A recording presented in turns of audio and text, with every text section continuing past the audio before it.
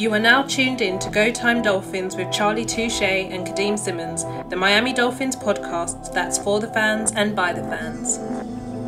Gotta make them lose their mind when it's your time. And it's show time. Going all out when it's go time. Go. I ain't wasting no time. Gotta make them lose their mind when it's show time. Cause it's your time. Lay it on the line when it's go time. Go. Don't waste no time.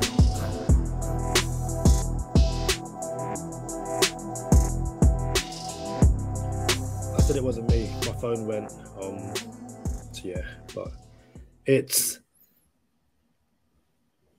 just training camp.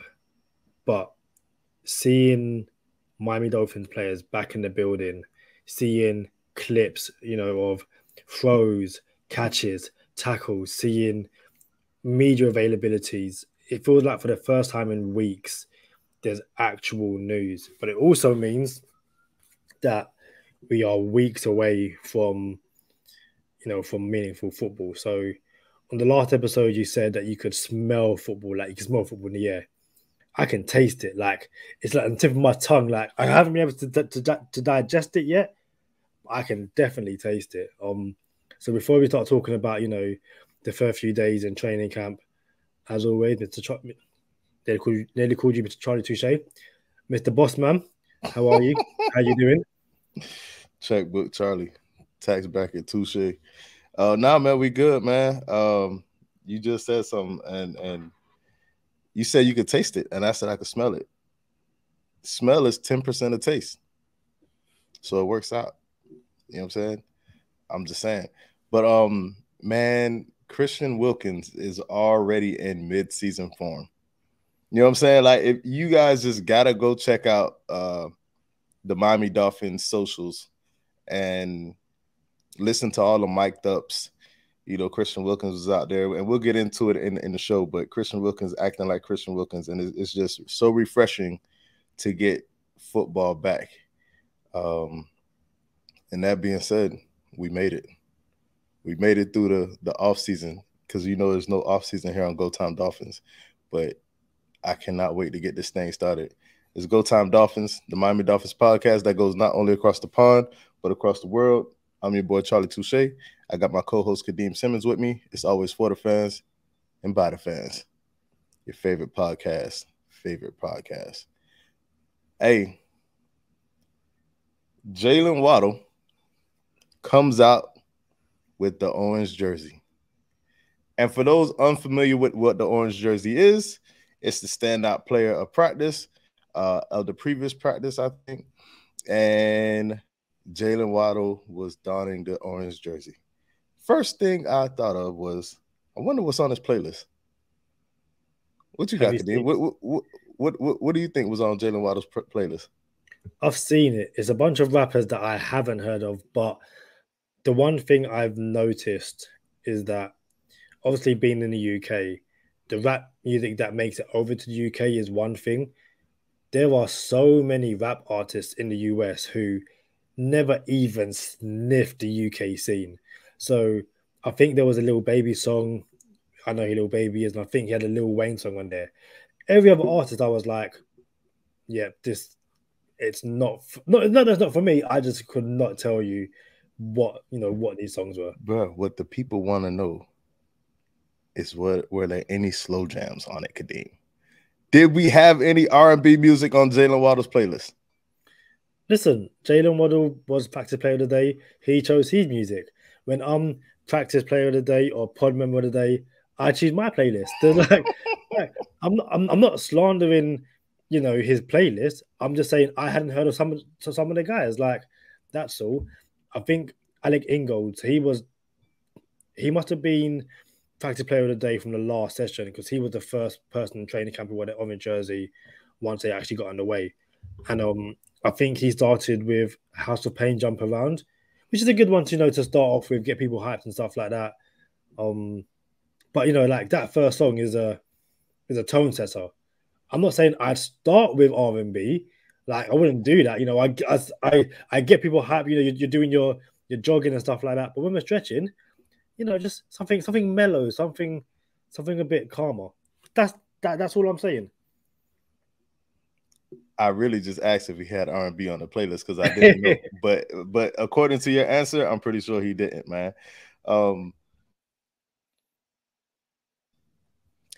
There was and talking about the Miami Dolphins socials, bro.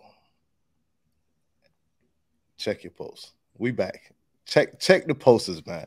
Listen, when Mike McDaniel speaks, when he speaks, I trust it, bro.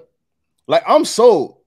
Remember, we're like, oh, we don't know if he's gonna, and we wonder how he's gonna, and what happens when, and if this happens, how's he gonna respond? Like, nah, bro. When Coach McDaniel speaks, I'm sold. Like, I'm like, yeah, let's do it, Coach. Whatever you say, boss. And there's not a lot of coaches in the league, and we're not even talking about previous Dolphin coaches. We're talking about current NFL coaches. There aren't too many coaches in the league that get that same response.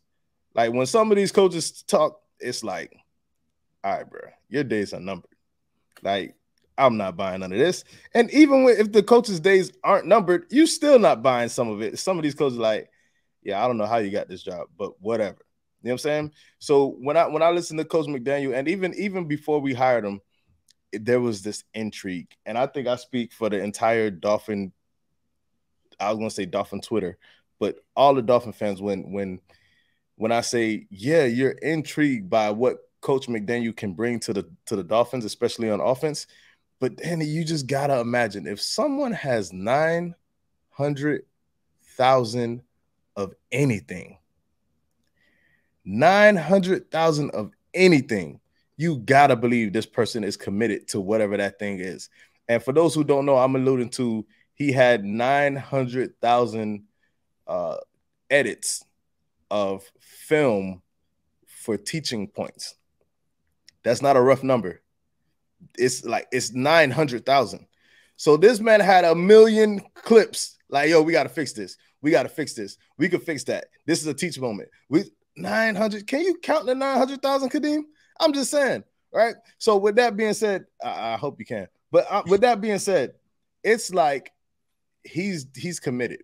And these aren't teaching points to the Dolphins. This is just throughout his coaching career.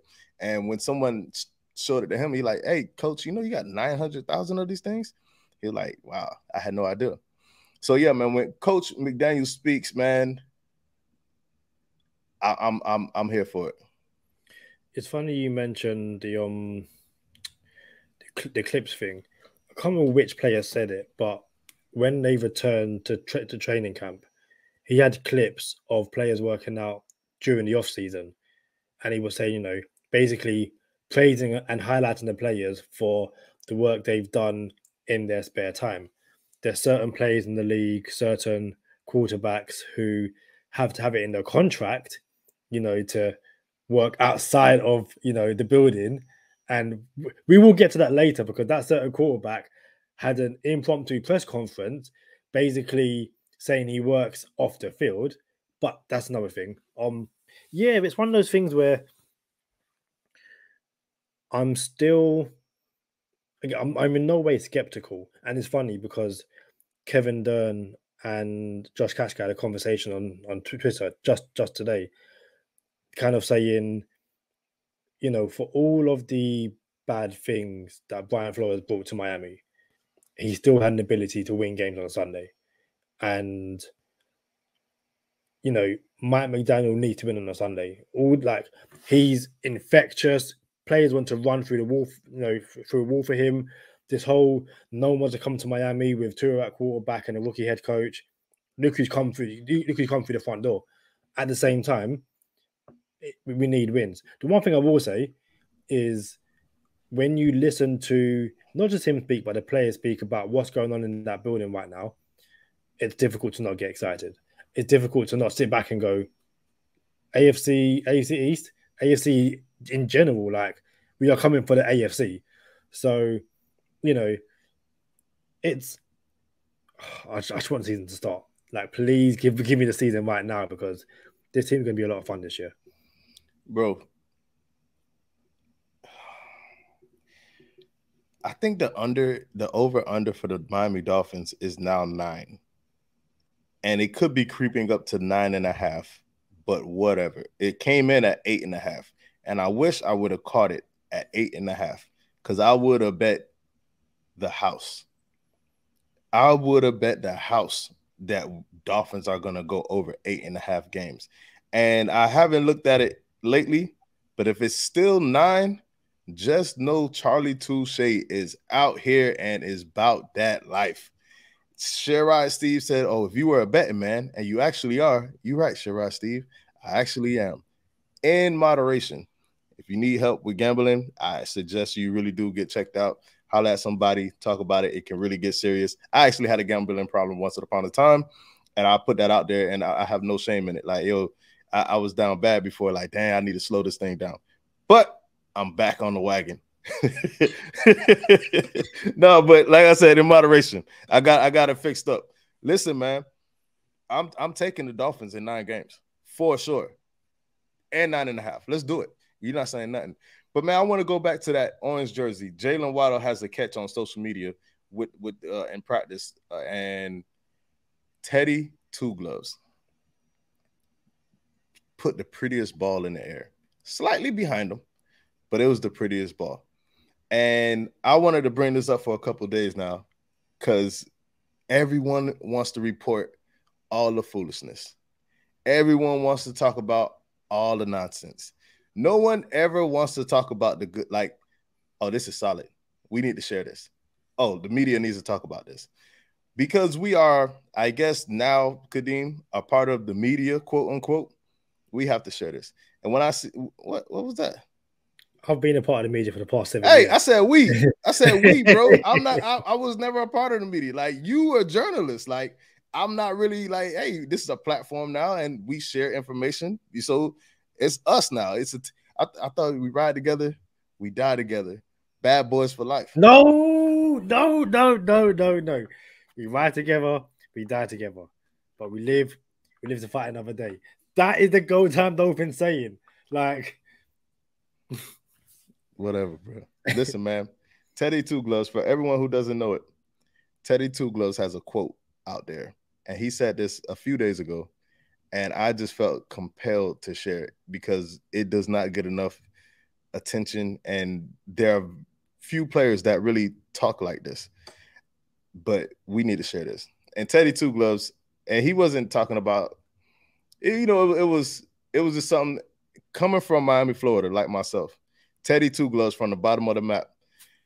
When he said this, it hit home for me because it's the realest thing. Because for so many of us, we're a product of our environment. And not just if you're in Miami, Florida, but wherever you're from, wherever you're raised in, your household, all that good stuff. You're still a product of your environment, and you have things that you have to overcome. Some of us have to overcome a lot more than others. But that being said, man, Teddy Two Gloves hit us with a quote, and I loved it. And he said, I'm tired of seeing football players portray this tough guy image or pretend he's gangster. You went to school, attended those classes, and some even got their college degree. So don't wait until you inherit this legal money from the league to decide you want to be a tough guy or portray a street image, because it's kids out there that are looking up to us and everything we do. Teddy Two Gloves. Bro, shout out to Teddy, man. That's solid. Of course, you don't hear that all the time. You don't get that on Twitter. But yeah, man, Teddy Two Gloves, born and raised in South Florida. We rock with you, Holmes. It's yeah, it's a powerful message he sent, because you get the situation where there were some players who make it to the league and yeah, for whatever reason, they kind of want to, I don't know, I'm saying this, I don't say that they portray a bad boy image, but they kind of forget that not so much that they're role models, but the things they were doing in the background while playing college football, they don't need to do no more. And it's, you look at someone who spent a very, very, very brief time in Miami, but Damon Arnett, who I believe once again was arrested this week. No way. Yep. Hey, you want to remind people who Damon Arnett is? So Damon Arnett was a first round pick by the Raiders in 2019. Cornerback. Cornerback, yeah. That actually might be one of the worst draft classes of all time because, like, that's what Henry. Was that Henry Ruggs as well? Yeah, I believe that was Henry Ruggs. Yeah. I think that was Henry Ruggs and Isaiah Wilson. Yeah, and was it 21 or 20? 2020. But yeah, I'll double check that as well. But yeah, so Damon Arnett, first round pick 19, corner, went to the Raiders. By the following year, he was off the team. This was a video of him was released, basically threatening someone, and he had like guns and making death threats. The Raiders cut him. The Dolphins picked him up. Put him on the practice squad. Lasted less than a month. The Chiefs picked him up in 2022. And then so they picked him up in January. He was released 9 days later. He was arrested on charges of assault with a deadly weapon, carrying a concealed weapon without a permit, and 2 counts of possession of controlled substances in Las Vegas. This week, so July 2022, pulled over, found to have a suspended license. He was released with the police allowing the passenger to drive the vehicle. And then a day later, pulled over again, driving the same car, and this time placed under arrest, charged with possession of controlled substance, possession of drug paraphernalia, and driving on a suspended license. This was a first-round pick 2 years ago. Why are you trying to live a life which you don't need to do? And I know, this is a training camp, but to me, it kind of like dovetails nicely with what Teddy Bridgewater was saying. Like, you don't need to be doing this. You don't need to portray this kind of lifestyle when you are an NFL player. Hey, yeah, man. Listen, I'm not gonna lie. There's so much to be excited about that we're gonna go to some stuff to smile about. And Tua said this a couple of days ago, and he said, "If I can't hear you, then that means you're not important to me." What you make of Tua with the "Hey, I don't care about the Twitter people." You know what I'm saying? Like, yeah, we heard him say that before, but the quotes are coming out a little more harsh now. Like, "Oh, if I can't hear you, you're not important to me." What you make of a tough guy Tua? How about that? It might have been Rich Eisen. He was like, "This is the Tua that people want to see." Like, clap back.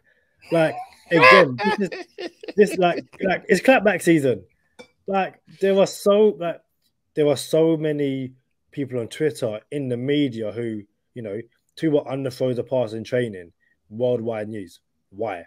And there's even Dolphins fans, because of course, saying, "Oh, why is he talking for? Why if he can't hear you, then why did he mention it for?" It's like, no, he's just ignoring you. He can like he said earlier, he gets told about it. The media asking questions all the time. He's like, "I don't care.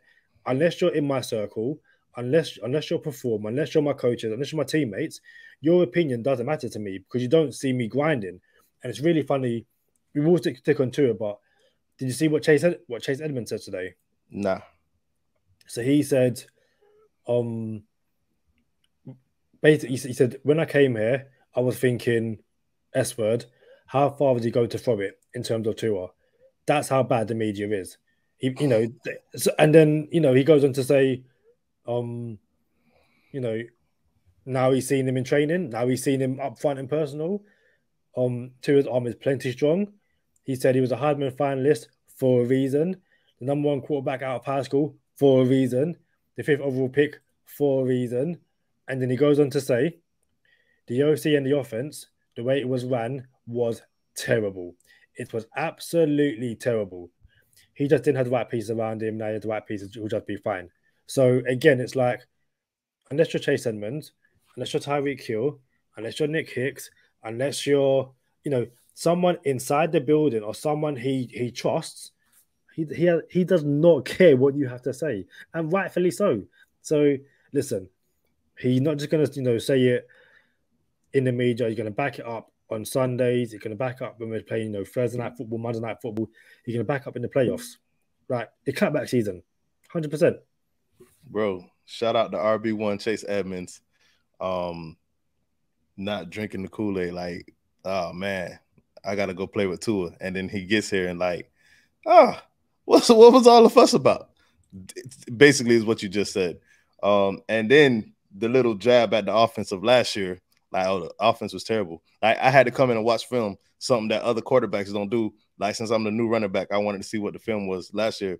So Chase Edmonds coming in watching film of the Dolphins last year and noticed something that everyone else noticed, that they didn't have offense. So not only did Chase Edmonds notice it, Barry Jackson, beat writer for Miami Dolphins, had the tweet of the freaking day. And it is, I love it, bro. I like we might have mentioned Barry Jackson a couple times on the show, but I'm gonna read it verbatim. Barry Jackson, McDaniel will relay play. All right, my bad. McDaniel will relay play calls directly to Tua, as opposed to last year when Godsey delivered them in Morse code, sent to Charlie Fry, who then sent them to Tua via pigeon. Bro, I'm so ready for the season to start, bro. I'm so ready. There's a scene in Ocean's 11 where George Clooney is recruiting for his squad, basically. And he goes to get Don Cheadle. And how was Don Cheadle's accent in that movie? If I could swear right now, it is awful. It is so bad. Wait. First of all, you seen the movie? I've seen all of Ocean's. I've seen Ocean's. Hey, I thought I was gonna get. I haven't seen it. I've seen Ocean's 8. I've seen all the movies. It was bad. Ocean's 8 was pretty good, bro. Yeah. I'm saying but I'm talking like the accent is like it's a he tries to do the. Remember we said like ages ago Cockney Rhyme and Slang? Yeah, that's what he tries to do, and it just like you're having a bubble, mate. I'm telling you now, Javon Holland has a better UK accent than Don Cheadle. Shout out to friend of the podcast, Javon Holland, came on to this show and hit us, dropped some gems. What did he say? Oh, come out those trousers, mate. Bruv. Hey, bruv. So Cheadle's accent wasn't that deal? Nah, not at all. All right. So anyway, in the movie, George Clooney approaches Don Cheadle to recruit him and basically says, "Hey man, we need you." And Don Cheadle says, "Oh, it's gonna be nice to be working with some proper villains again." All right. And that's how I feel about the Dolphins. It's gonna be nice to be watching real coaches coach.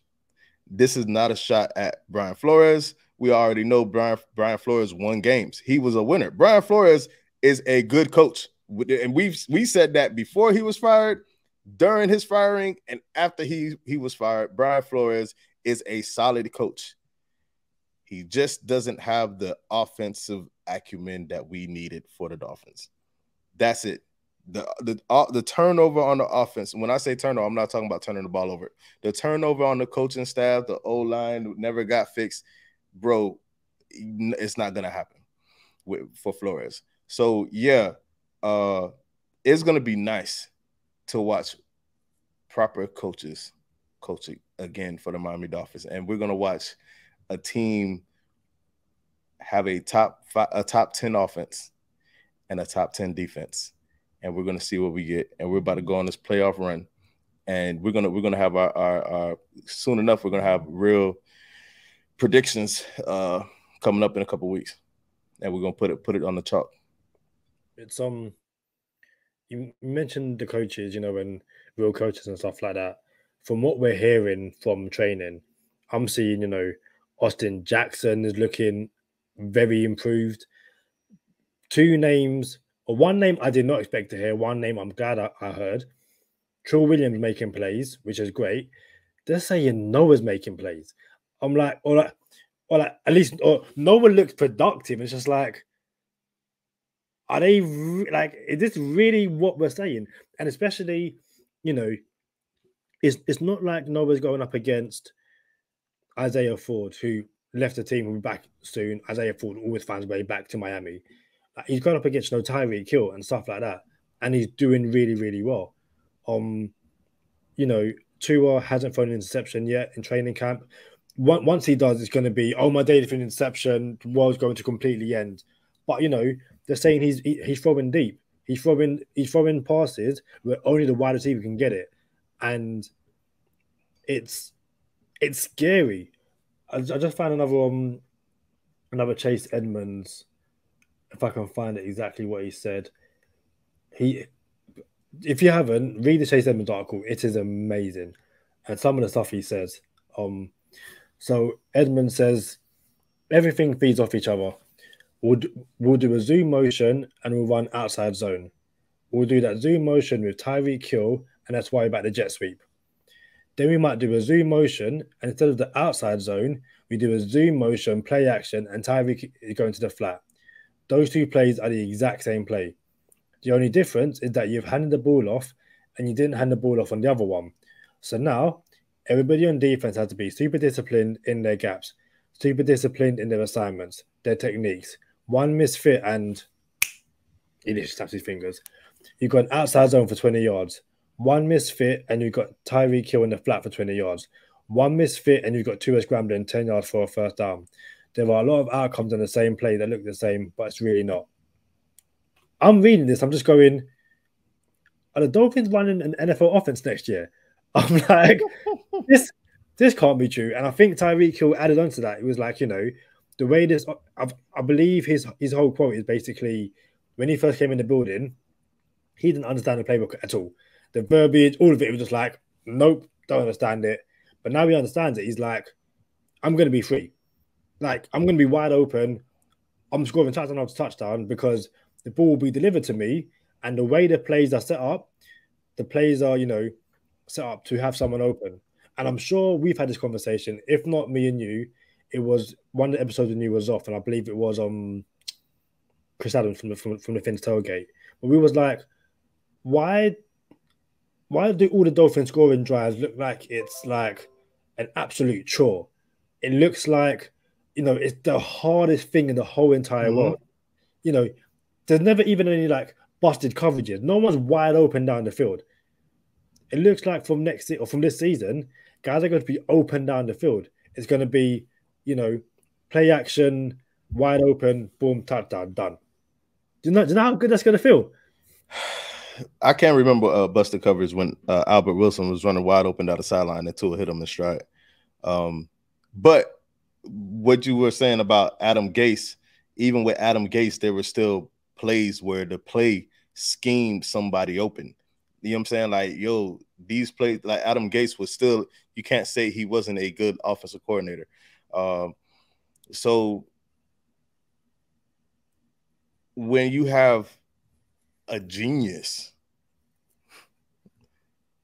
calling the plays, and Tua don't have to go through 7 OCs and quarterback coaches, and man, bro, I cannot imagine how good this is going to feel and how better it's going to feel in the season after this, because it takes a season to install. We're still doing install, but we're going to be fine. We're going to be good. We're going to the Super Bowl next year. For those who don't know, if you're just tuning in to Go Time Dolphins, 2023, we're going to the Super Bowl. This season, we're going to see what happens, but we're going to make the playoffs. Charlie Touche said it, and I want everybody to come back and say, man, I don't know how you did that. And I've been saying this since we drafted Tua. We're going to get there on his rookie contract. I'm a believer, and it's going to happen. Two quick things from me. Have you seen the reported starting 5 on the offensive line and what Mike McDaniel said about Melvin Ingram? Melvin Ingram playing on special teams? No. So apparently he wasn't meant to train today, and he basically begged the coaching staff to let him in. And when he was in, he was a house on fire. And McDaniel was saying that's what he loved to see, loves to see veterans basically, wanting to be on the field, wanting to make plays, because it also shows, or also sends a message to the younger guys. this is the energy we need. And also, we kind of didn't discuss it before I talk about the offensive line thing. I believe the Dolphins aren't going to have that many training camp sessions, and I think but they're going to be shorter. So it's going to be basic. I think McDaniel was saying that it's all about, quality over quantity, and, basically going 100 miles an hour, 24/7. So there's no wasted reps, no wasted time. And I believe the two sessions so far have been just under 2 hours. I think Thursday's one was like 100 minutes. But again, like, no one's complaining. And even the beat writers are saying, it looks good. It looks tight. It looks like they are, hitting the field, doing what they need to do. Everyone's on point. Everyone's focused. And then they go. Is there a question in there? Well, yes, I said offensive line thing as well. Have you heard about the offensive line? I literally said that. Yeah, but then you went on a soliloquy, so I couldn't catch up. But now, what's the O line start five? I thought we went over it. Is it different from what we said it was about a month ago? But yeah, it's basically what we thought. Teron Armstead left tackle, Eichenberg left guard, Connor Williams center, Robert Hunt right guard, and friend of the podcast, Austin Jackson at right tackle. Which also, have you seen what Mike McDaniel said about when they picked up Connor Williams? Yes, and correct me if I'm wrong. Mike McDaniel said we didn't pick him up. We didn't add him to be a left guard. We added him to be an O lineman, and we believe he's a good center. So we're gonna put him where we feel like he's best at. Pretty much, yeah.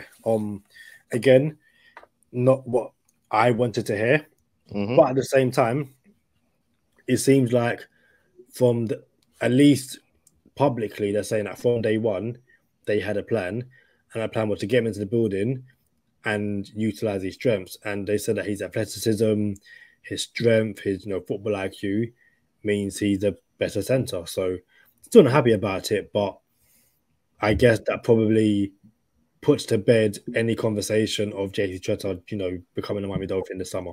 I ain't gonna lie. On the same episode, I said when Mike McDaniel speaks, I trust him, but I don't believe him. not on that one, Holmes. I can't do it, bro. You ain't got to lie to me. You ain't got to lie, Craig. You ain't got to lie. What movie is that? Friday. Right, let's not do this. What part? What scene? Is it when Craig's girlfriend calls him and she says that someone saw you with some girls, like it wasn't me? And yeah. All right. Yeah, man. So here's about this. I guess I should finally answer your question. I think Eichenberg will fare well at left guard, because he's a left tackle, and now he will be protected by a left tackle in Teron Armstead on the inside. So in essence, the same way Austin Jackson performed better at left guard than he did at left tackle is the same way it should work out to where Eichenberg performs better at left guard than at left tackle or right tackle or tackle period. So you're going to have success with Eichenberg. You should really have plenty of success with Eichenberg at guard. And right tackle is a question mark. I think we'll have a better results. We'll have better results in the run game when it comes to right tackle than the passing game. But I trust Austin Jackson, bro. Like, not just because he's a friend of the podcast. I really trust Austin Jackson at right tackle. I told you I trusted him more than Eichenberg at right tackle. So I just wish we had a center so Connor Williams could play left guard, and then we could have Eichenberg be the sixth man, and he could play from left guard or left tackle all the way to right tackle except center. In essence, he would be a second round Jesse Davis. I don't love it, but we would have depth on the O-line. So just know that O-line is going to be super solid, not this season, but next season as well. That's why everything's lining up for next season. But yeah, we're gonna have some pretty good results this season. Y'all come on over to Bonus Time with us, man. Y'all know what time it is. Stay positive, test negative. For Kadeem Simmons, I'm Charlie Touche. Thank you for tuning in this time. Make sure you catch us next time on Go Time. Already. Make them lose their mind when it's your time. And it's show time. Going all out when it's go time. I ain't wasting no time. Gotta make them lose their mind when it's show time. Cause it's your time.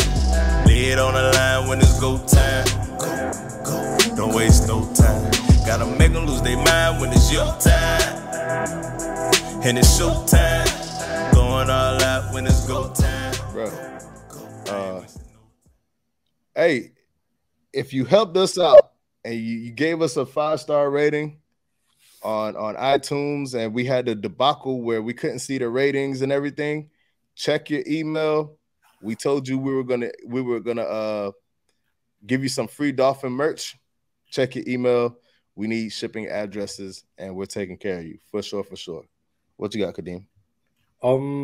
Shout out to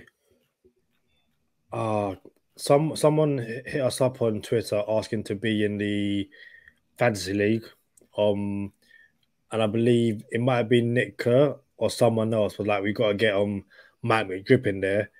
And I believe Mike McDrip is happy for it. So it's I found it. So it was Josh Ritter, I believe. Oh, all good. One second. Go ahead. Did this guy get rid of his camera but didn't mute himself? The people you have to work with these days. So yeah, it was Josh Ritter, NorCal Fins. Said if you need a player, I'd love to join. Kadeem hit panic, but that was said, what happened to navigating in the dirty pocket? I was navigating. That was me. Oh, nah, but you no. Very quickly. You see the before we get right on my mind. You see the Raiders during training camp done like a scramble drill. So like the coach is going to Derek Carr, right, and he kind of scrambling left, and there's a rusher coming towards him, like left, and the oncoming defender kind of runs into him, and the coach is like, "God damn!" And it's like someone is doing laps. That coach was not happy with that defender. No, I didn't see that, but I do know coaches where if you fighting with another teammate, and you disturb practice, you got to hold that teammate's hand and walk laps with that teammate while you hold his hand. Yeah, bro. Like y'all not gonna fight on my time, on our team's time. Y'all hold each other's hand and y'all do laps. Walk it out, holding each other's hand. That's how you fix that. So yeah, so NorCal Fins at Josh Ritter 13. So if you need a player, I'd love to join. You know, the Go Time Dolphins account said, I'm sure Nick Kerr would welcome the challenge. Nick Kerr was like, we need Mike McDrip. Mike McDrip was like, I'm down. And then I got involved. And I was like, if you make it a championship belt and not a ring, then we'll see.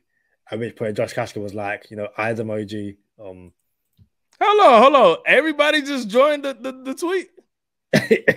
Dude, it's one of the things. Yeah, it's a tweet, yeah. Bro, can somebody at me, bro? Can I get an at? Listen, the Go Time Dolphins account added Nick Kerr because, Nick, to be fair, this whole thing started from Josh Katchka saying, can't wait to play in the Go Time Dolphins fantasy football. And then someone, can they get involved?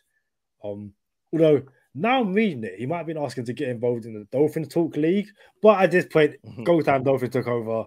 So yeah. So and shout out to our friends over at Same Old Dolphins and Josh Kasker and Aaron the Brain. Oh, completely forgot. I am so sorry. Shout out to Kevin Dern, another little girl dad times 2. Been saying no episode. I apologize. Don't shake your head. You forgot as well. Don't even try that. So congratulations, Kevin. That was your thing though. I thought you were saving it. I see what you did there. But yeah, shout out Kevin Dern. Go dad times 2. Hope the whole family are happy. Before we do leave, have you seen / heard Kyler Murray's interview? Yeah, I'm not buying what he's selling. Listen, people were saying, yeah, Kyler Murray can say what he wants. The fact that it was in the contract means there's issues. Teams are very, very, very specific what they put in the contract because they don't want to get caught out. And if they have to hold your feet to the fire for you to basically watch, tape for 4 hours and not just watch tape while TV's on the background. No, eyes on the screen, watch tape. You have a problem, sir. You have a problem. So Kyler Murray can try and do this whole, you don't get to where I am, not working hard. Some people do. Some people literally get to the league on pure Ability. talent. Yeah, Yep. 100%. So, and also as well, he signed a contract. So, like, he knows every single thing is in that contract. And if he doesn't, read your contract, you small person. Nothing wrong with small people, but he's small. And 2, we're going to get cancelled.